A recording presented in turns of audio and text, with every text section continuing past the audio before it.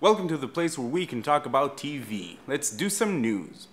First up, something that made me go, pfft, and then made me go, CBS is planning another CSI spin-off. Now, I'm not a big fan of any show that tells me one closed-off story every episode, and that story is usually exactly the same with very little overall plot progression or character development. So naturally, most of the crime dramas out there are not a big deal for me. But apparently this show is going to be focused on a cybercrime division of the FBI.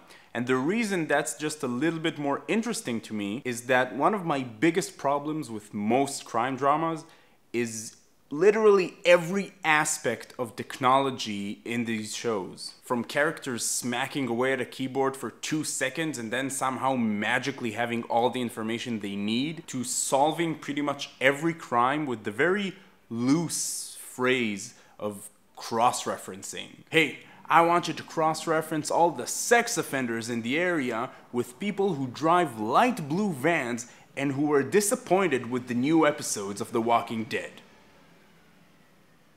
The original creators of CSI are on board as executive producers, along with Jerry Bruckheimer. Moving on to a show I'm personally very excited about, the TV adaptation of Constantine. The show that's being made by NBC has cast its lead role, and John Constantine will be Welsh actor Matt Ryan. You might have heard Ryan on Assassin's Creed Black Flag as Edward Kenway, or seen him as Mick Rawson on Criminal Minds' Suspect Behavior. Personally, I was hoping for an older, more rugged John Constantine, because I thought they'd want to distance themselves as much as they could from the Keanu Reeves version. Now, I heard a lot of people say that that movie was so bad it's good. But no, it was pretty bad. Anyway, with so many comic book TV shows going on right now, Arrow, S.H.I.E.L.D., Gotham, and the upcoming Flash, I'm really interested to see how Constantine will fit in and stack up against these shows. Hopefully it will be better.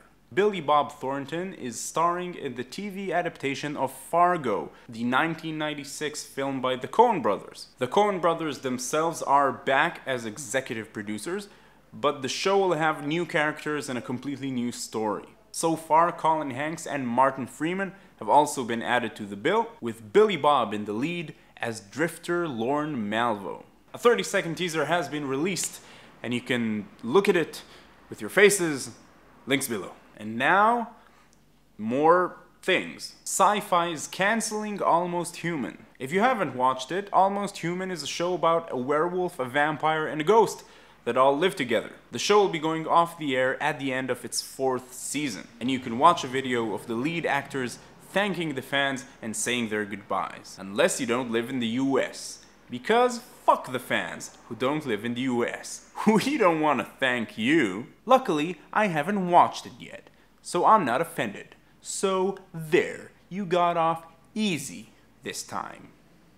Sci-fi. Actors, Almost Human. Moving on. Actor Samuel Anderson will be joining the next season of Doctor Who. Yes! Doctor Who news. I don't even care what it is. Anderson will be taking on the role of Danny Pink, a teacher at the school where current companion Clara Oswald teaches, and by the way, the same school where the first companions Ian Chesterton and Barbara Wright also taught. Anderson is expected to join Clara and Peter Capaldi's Doctor as a new companion. I'm just hoping he's not gonna be exactly Mickey the same, because they kind of look alike, don't you? There's something. And lastly, a new trailer is out for Mike Judge's new comedy Silicon Valley, which will air on HBO. Mike Judge, who is the guy behind freaking Beavis and Butthead, and HBO, which is freaking HBO, means that yes, I am liking this and I am in. Links to the trailer below. What I meant to say was links to the trailer below. That's it for me. If you like the show, please consider subscribing. And I leave you with one question. What TV show from recent years should, in your opinion, be made into a movie? Leave your answers in the comments below, and I will see you next week.